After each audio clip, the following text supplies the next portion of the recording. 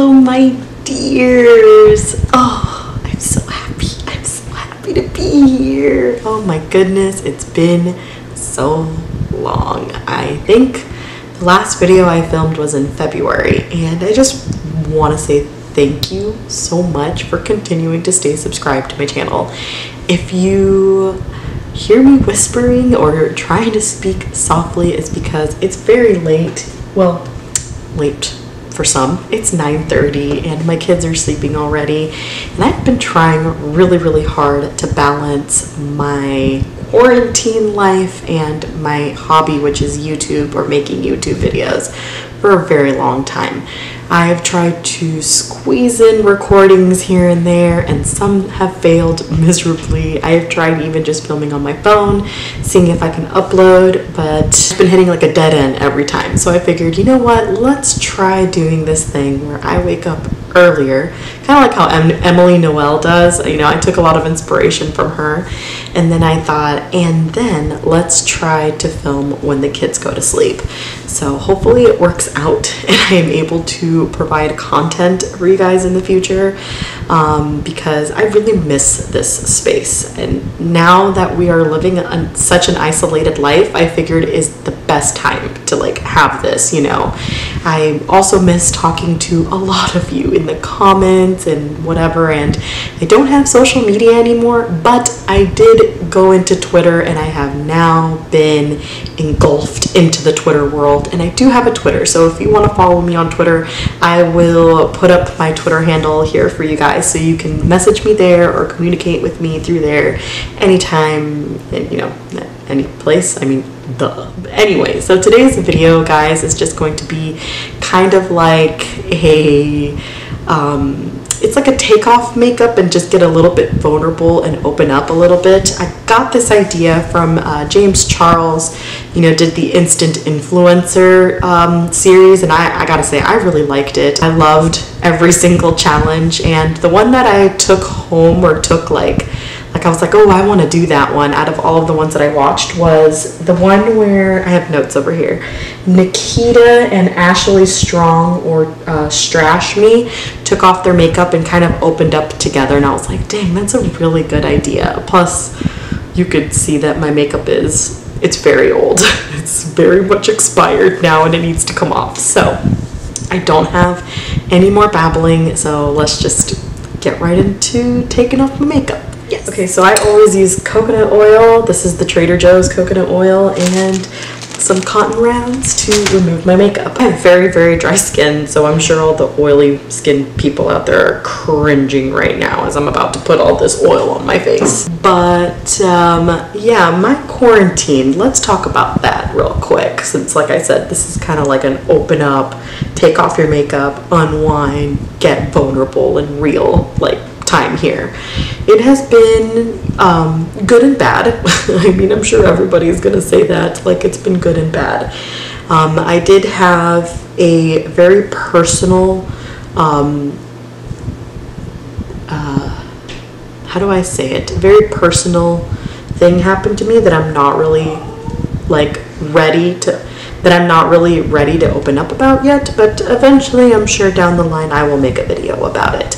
But let's talk about the elephant in the room, and that is that I shaved my head. Yes, I shaved my head.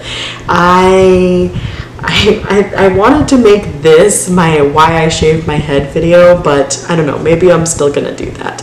But I guess I'll get into that real quick since I just mentioned it. Why did you do it, Pam? Why did you shave your head? For years, I have been talking about how I don't like my hair.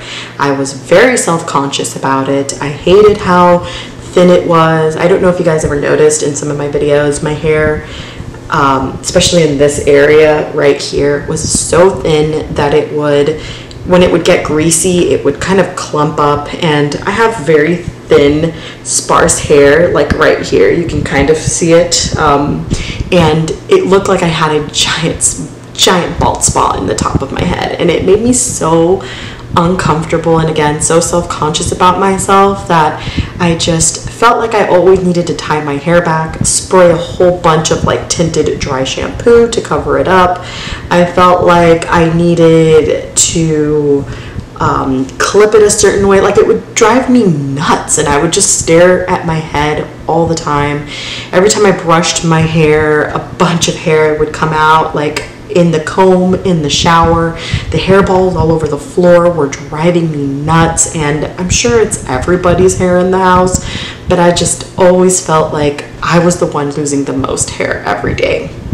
And I only washed my hair like I want to say maybe 2-3 max times a week, hoping that it would help the situation, but it never did. Every time I would get into the shower and I would wash my hair, the hair fallout it just pushed me to the edge, and it would ruin me. I don't know why. Like, I feel like society has made hair kind of like a way to determine your gender. Like, if you're a woman, you have long hair, that makes you feminine, that makes you pretty, you know, you have pretty locks, and having full, beautiful, glorious hair is like pretty. It's beautiful, and I don't doubt it. Like, obviously I totally agree. I think if you have beautiful, long, flowy, delicious hair, like, obviously that's beautiful.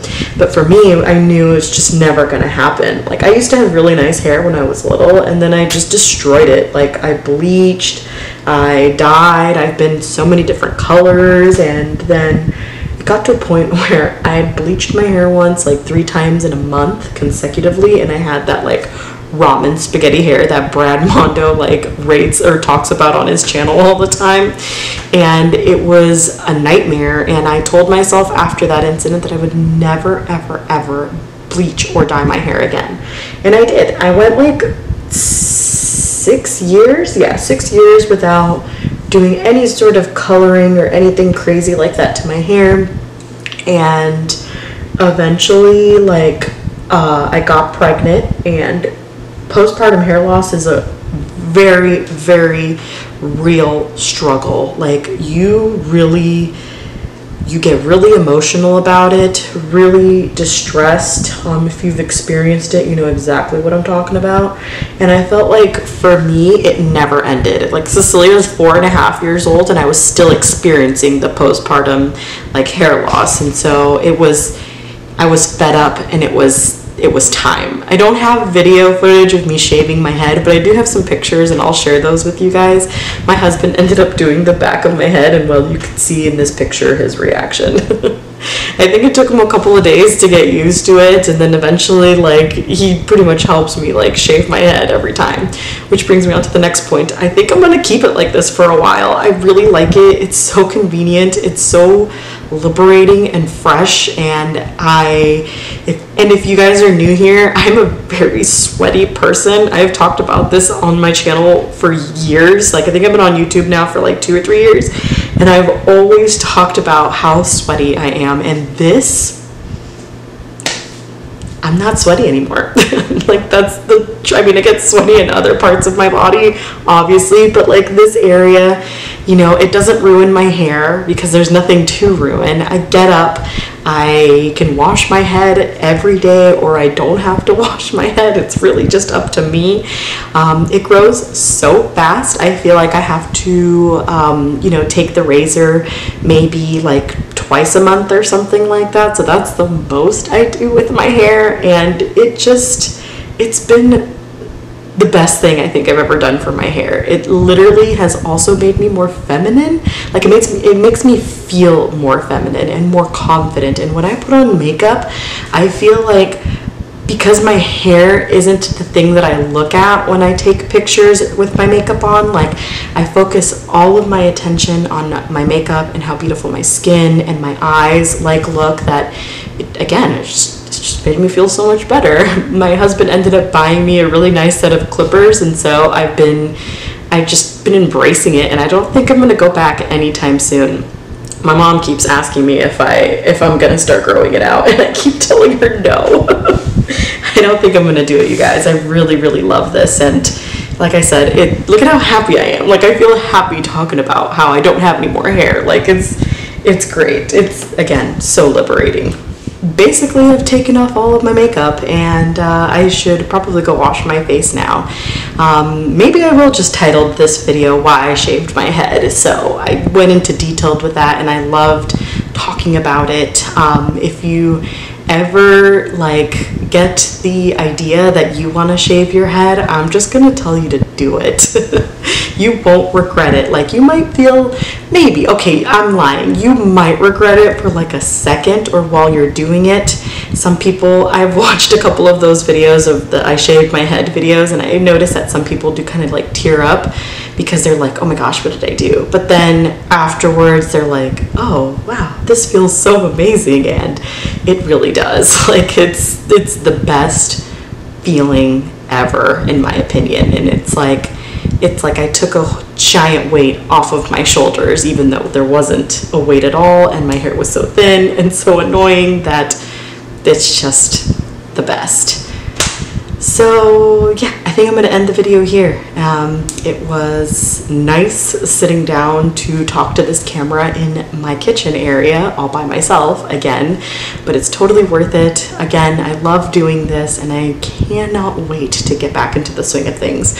Let me know if you can hear me okay. I'm gonna try to turn up the volume as loud as possible, or bother my husband to buy me a microphone so that I know that the sound in my videos are top notch, but this is the best that I can do for now. And yeah, if you like this video, please don't forget to give it a thumbs up, subscribe to my channel, and spread my love for makeup. And I will see you guys in my next video. Okay. Bye-bye.